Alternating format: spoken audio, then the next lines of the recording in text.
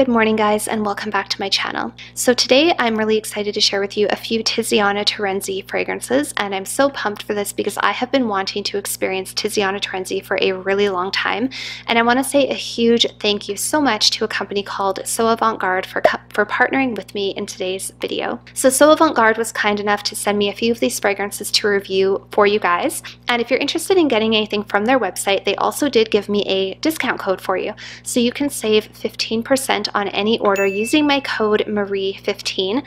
And on their website, you can get lots of high-end luxury niche fragrances such as Tiziana Terenzi, Parfum de Marly, Nichane, and of course a whole bunch of other really amazing high-end luxury niche fragrances. And some of these perfumes can be very pricey, so I think anytime you can save 15 or 20%, I think that is amazing. And I would definitely encourage you to head on down and use my discount code if you're interested in anything. I would absolutely love that. And if this is your first time on my channel, thank you so much for stopping by. My name is Alithia, and on this channel we talk mostly about perfume.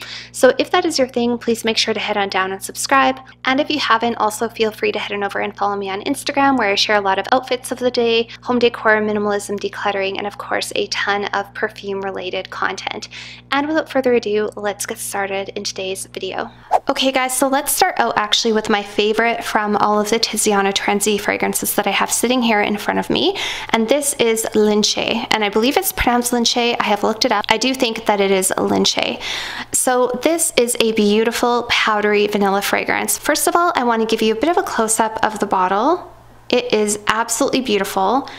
The caps on these bottles, you guys, are so stunning. I don't think I've ever seen such a beautiful lid on any perfume bottle. It just looks amazing. Also, these bottles are very, very heavy. I don't know how I'm going to hold them all to do this video, to be honest. The caps are extremely heavy. Yeah, so beautiful bottle, beautiful presentation. With this particular line as well, the lids are really on there very well. I don't know if that matters to some people, but some people who are really into perfume and they like a cap that snaps on really well, this whole line is like that, whereas Deluxe, for example, is one that the cap is a little wobbly, but this one you can really, you can pick it up and you're not going to drop your perfume. So this perfume, you guys, is a powdery vanilla. It's a very sensual, feminine perfume. This would be perfect for a date night. I think it's has a sensuality to it for sure. It actually has a ton of notes in it. It makes it look very, very complex. So in the opening, you have absinthe, star anise, green tea, grapefruit, orange, bergamot, iris, jasmine, fig, orange blossom, Bulgarian rose, vanilla flower, vanilla bean, heliotrope, ambergris, sandalwood, and musk. And all those notes to say that this is basically a beautiful, creamy, powdery vanilla. If you have ever smelled Hypnotic Poison, and if you like Hypnotic Poison, you will love this perfume. This is very, very similar to Hypnotic Poison. I would say that this smells like a more expensive, elevated, I don't know, airy version of Hypnotic Poison. There's something in here that's very airy and very, I really don't even know how to describe it. With the Tiziana Terenzi perfumes, you guys, the notes are so well blended that you cannot pick out individual notes. It's very, very hard to pick out individual notes. There is the odd exception, but all of those notes together just comes together to make this incredibly sensual, beautiful vanilla perfume, and it's gorgeous. I haven't given this a proper wear, so this is very much a first impression of this perfume, but the scent itself is gorgeous, and of course the bottle is amazing. So I would say that if you're looking for a sensual vanilla perfume, something that would be great for a date night, this would be a great perfume for that. And I have owned Hypnotic Poison, and I have to say I do prefer this one. There's something about this one that is just so, I don't know, so intoxicating and so inviting. So this is the cap up close. How stunning is that, you guys? I can't even get enough of this. So beautiful. And this is the bottle, much lighter. Oh my gosh, this looks like it came down from heaven, doesn't it? It's so beautiful. Oh my goodness. It's a very inviting, sensual, feminine, slightly sweet but not too sweet, powdery vanilla perfume, and it's gorgeous. It's absolutely beautiful. So this is my favorite from the whole bunch today. I do have a couple other kind of close runner-ups. And then I have a couple that I don't think are really my cup of tea, but I will share those with you as we go through. So that is Lince. So the next one, you guys, I also really like, and this is Deluxe from Tiziana Terenzi, and the bottles are slightly different, still very beautiful. I do personally think I prefer the other bottles a little bit more. I'm a little partial to white and gold, but this is a beautiful bottle too. And this perfume, you guys, is definitely, I think, unisex and can be worn by both men or women, whereas I do think the Lince is very feminine. This one I think is more unisex, and I think anybody could wear it. And this perfume is a addictive, very sort of oriental, Middle Eastern smelling coffee rose fragrance, what some people might call jammy rose perfume. I don't really like the term jammy because it literally makes me think of jam. I like to say sweet or honey rose or something like that. The notes that you have in here are coffee, white hyacinth, iris, Turkish rose, vanilla, opoponax, honey, white musk, amber, and cedar. And first of all, I will give you another close-up of the bottle. The only thing about this bottle, it really likes to attract fingerprints. So if you are somebody who does not like fingerprints, try not to touch this bottle. But it's a beautiful bottle nonetheless. This is one of those ones that I told you the cap is not on that well. You can see that it's on, but it's kind of wobbly, and it definitely, you don't want to pick this bottle up by the cap. I mean, as a rule of thumb, don't pick up any of your bottles by the cap, but certainly not this one. How beautiful. How beautiful is this? Again, I don't know, there's something about those Tiziana bottles that just draws me in. They're so gorgeous. And this perfume, you guys, if you are wondering what this smells like, imagine Montal Intense Cafe or Mancera Roses Vanille. If you have ever smelled Intense Cafe or Roses Vanille, you will have a very good idea what this perfume smells like. The very first thing I thought when I smelled this was it smells very similar to Roses Vanille from Mancera. It's hard for me to tell a difference. I think this perfume smells very expensive. I would say that between this one and the Roses Vanille, this one might be a little bit less sort of heavy cloying. Like for me, I found that the Roses Vanille could be a little bit strong. I found it could be a little bit headache inducing almost, where this one I find to have a bit of a softer nature. You know, all the Mancera perfumes have that sort of very specific DNA about them, that sort of strong background sort of note that's just sort of present in most of the Mancera perfumes. This doesn't have that. This perfume would be perfect for a night out, a formal night out. If you were going out on a date or to a formal event or something where you really wanted to stand out and you really wanted to smell expensive, rich, luxurious, sweet, rosy, coffee, this is beautiful. If you like Montal Intense Cafe, if you like Roses Vanille, you will like this one as well. They kind of all fit under that same category of that sweet, rosy, vanilla, coffee perfume. And yeah, it's just beautiful. So that is Deluxe. Also really good lasting power. I haven't given it a proper wear. I've just had it on my skin, but I could smell this pretty strongly all day on my skin. And you guys, this next perfume is truly a wonder. Like, this perfume is amazing. This, I believe, is called Tabit. I have heard some people refer to it as Tabit, but I've looked it up and every source I could find said it was called Tabit. So we're gonna go with Tabit. So this is the elaborate box that comes in. It is huge. It looks like a Christmas present. It looks like something you would give somebody for a gift. Wait till I open it, you guys. It's exquisite. On the top, it does say Tiziana Terenzi. It has the little sort of emblem on the front, and it says Extrait de Parfum. And when you open it, yes, there is a light in the perfume box. It has its own light, you guys. Have you ever seen anything like that? So the front also comes down, and this is what you're left with.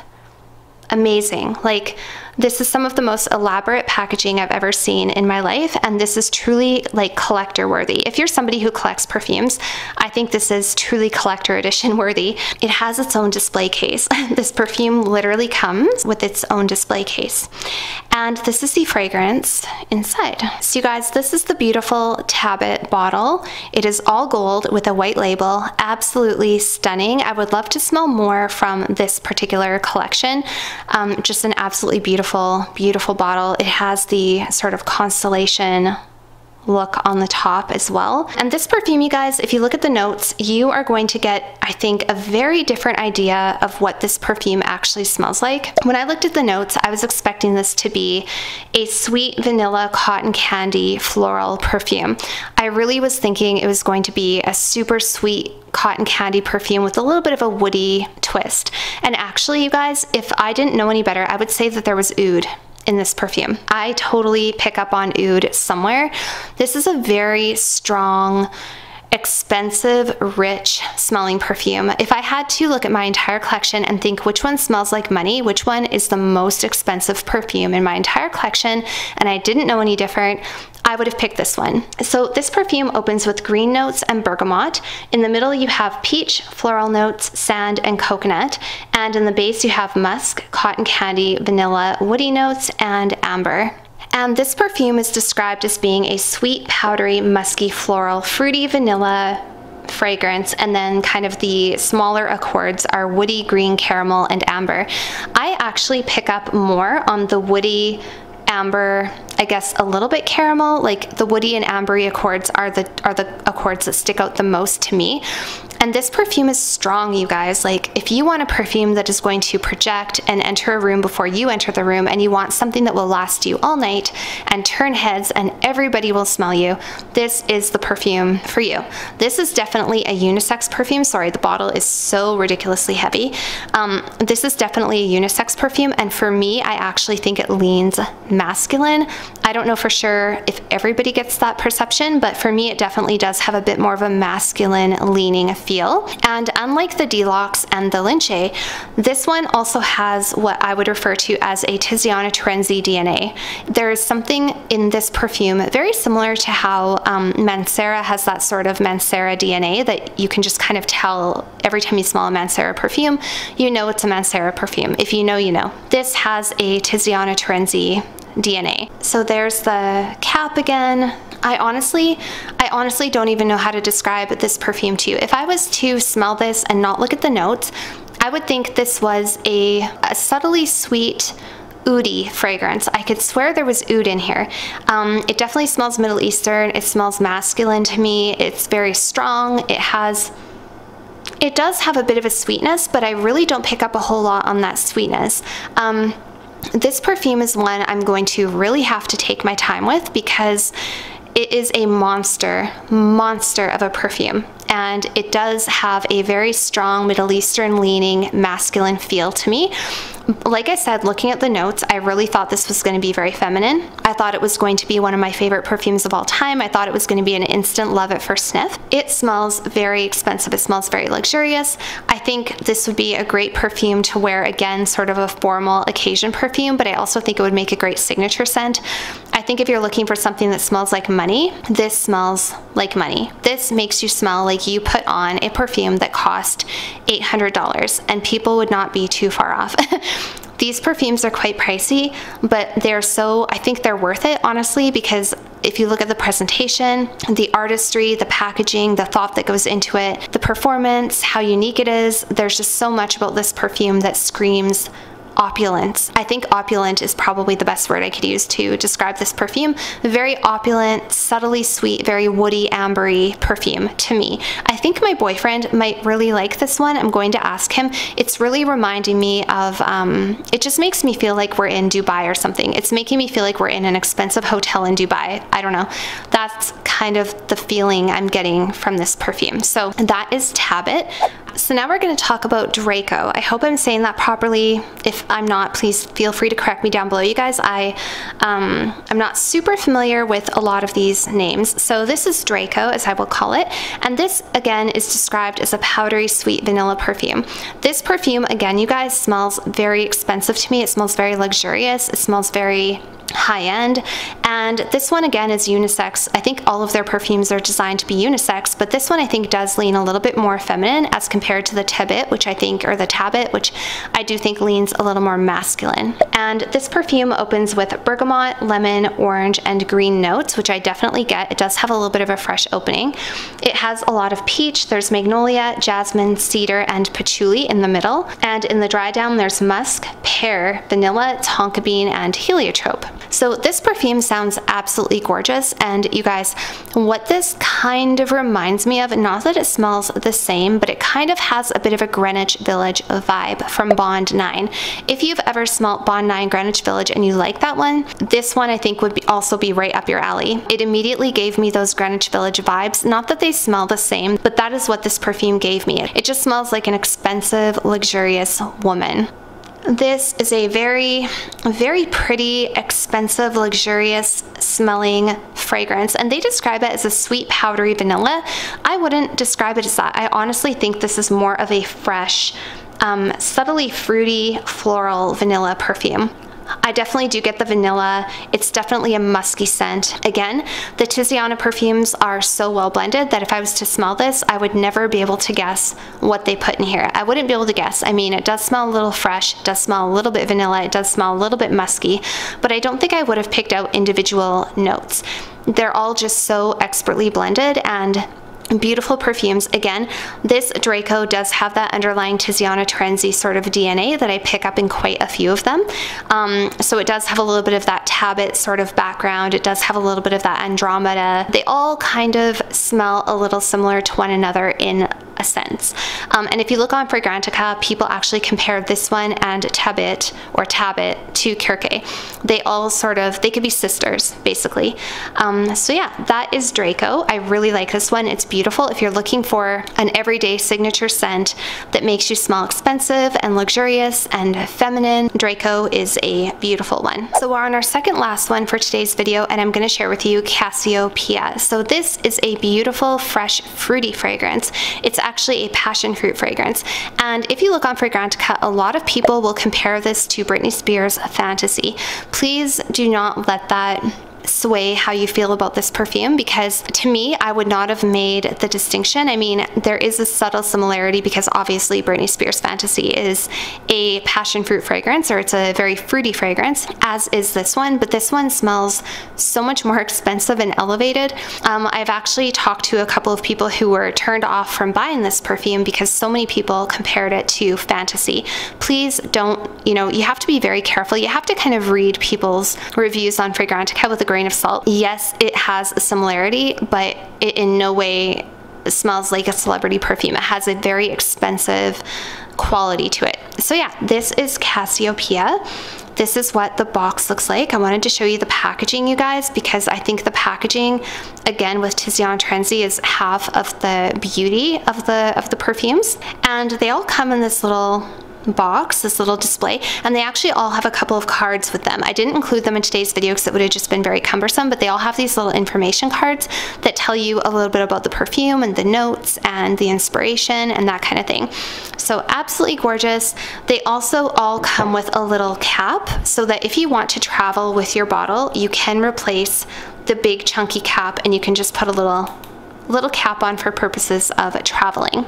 And the notes that you have in here are passion fruit, cassis, lemon, fern, carnation, tea rose, lily of the valley, tonka bean, musk, and sandalwood. What this is to me is a fresh, little bit floral, fruity fragrance with a musky dry down. A really uplifting, bubbly, happy, bright, everyday summer perfume. That's what this is to me. It's something I would definitely wear just on like an everyday summertime day basis. I think very mass pleasing, fruity fragrance. So that passion fruit is definitely your most prominent note. I get a lot of passion fruit. If I spray this perfume, I can smell that passion fruit pretty much the whole day, which is actually really nice because a lot of the times you get a beautiful fruity summer perfume and that kind of fresh fruity opening doesn't last. You end up with just a basic kind of a musky dry down that is a little boring, or you just kind of wish that the opening would have hung around longer. I think that speaks to the quality of this brand, is that you get that passion fruit fruitiness the whole day. So you're gonna smell sweet and fruity, and I think this is a great summer perfume. This is, again, of course, a unisex fragrance, but I do think it leans feminine. Yeah, so that one is beautiful as well. Has really good performance as well for a fruity fragrance. So that is Cassiopeia. And the last one that we'll talk about today is Andromeda. This one, you guys, I have to say, I will be totally honest, is not my cup of tea. This is the one that I like the least out of all of the ones that are sitting here in front of me. That's not to say that it is not a good perfume. I think a lot of people love this. I think it actually gets rave reviews, but for some reason there's something in it that bothers me that I just don't care for. And I'll tell you what that is in a minute. So the notes that you have in here are ylang ylang, water jasmine, bergamot, and grass. You also have peach, pear blossom, lily, heliotrope, violet leaf, and damask rose. And in the base you have cashmere wood, ebony, coconut, tonka bean, amber, vanilla, and sugar. So what I get from this, you guys, it reminds me a lot for some reason of My Burberry and My Burberry Black. If you like the My Burberry fragrances, I think you will love this. There's something, if you guys watch my channel, you know that I used to have both of those perfumes and I had to let them go. This perfume is beautiful, it's elegant, it's feminine, it is unisex. I think anybody could wear it, but I think it does lean feminine. There's quite a heavy dose of peach, and there's also a heavy dose of that ebony and cashmere wood and that amber. So I think it's that sort of peachy, woody combination that is really reminding me of the My Burberry and My Burberry Black, and I think that's why I cannot do this perfume. So I'm just going to take the lid off again here. So here is the stunning bottle, and I really wish that I loved this perfume because I heard such rave reviews about it, and this was one of the ones I thought would be a shoo-in. Like, I thought for sure I would really like this one, and I have had this on my skin as well, hoping that maybe it would change a little bit. And to be honest, I just really do not care for this perfume. I can't really see myself reaching for this one. I think a lot of people would really love it though, but if you like those very sort of fruity, white floral, woody fragrances, and you're a fan of peach, I think you have to be a fan of peach to like this perfume, then I think you might really like it. It's like an everyday, classy, sophisticated, signature scent, everyday perfume, not particularly sexy. I think you could wear this for all occasions. I think it would be especially good for warmer climates or for the summertime. If you live somewhere like I do up here in Canada, I would definitely classify this as a summer perfume. This is not my favorite perfume, I'll be perfectly honest with you guys, as always, but I think a lot of people would really love it. So that is Andromeda. So you guys, that is it for my Tiziana Terenzi perfumes again today. Thank you so much to So Avant-Garde for sending me these beautiful perfumes. It was such a beautiful experience to be able to try Tiziana Terenzi finally for the first time, and I do want to quickly give you a little recap. And my favorite one, as mentioned, is the Lince. Beautiful, powdery, sensual vanilla, something about it very special, very unique. Even though it does kind of fit a very familiar scent profile, there's still something about it that's very unique and beautiful. Tabit is probably, again, one of the most expensive, luxurious smelling perfumes I've ever smelled in my life, and if you're looking for pure luxury, I think you can look no further. This is definitely one of the most high-end perfumes I've ever experienced in my entire life. Really beautiful. And then we have a beautiful kind of a fruity summer perfume, Cassiopeia. We have your Deluxe, which is great for date nights, formal occasions, super kind of sultry and sweet honeyed rose with some coffee. Really beautiful perfume. Draco, again, beautiful, would make a great signature scent. I think really good for women. I think it smells very luxurious. And then we have my Andromeda, which, as I mentioned, is my least favorite. Something about that sort of peachy ebony wood accord that just does not sit well with my nose. So those are the perfumes, and I hope that you guys enjoyed hearing my thoughts about them today. So that was it for today's video, you guys. I hope that you really enjoyed hearing my thoughts on these perfumes. Thank you again so much to So Avant-Garde for partnering with me in today's video. And again, don't forget that you can save 15% on their website using my discount code Marie15. And I will see you guys all very soon in my next video. Bye for now.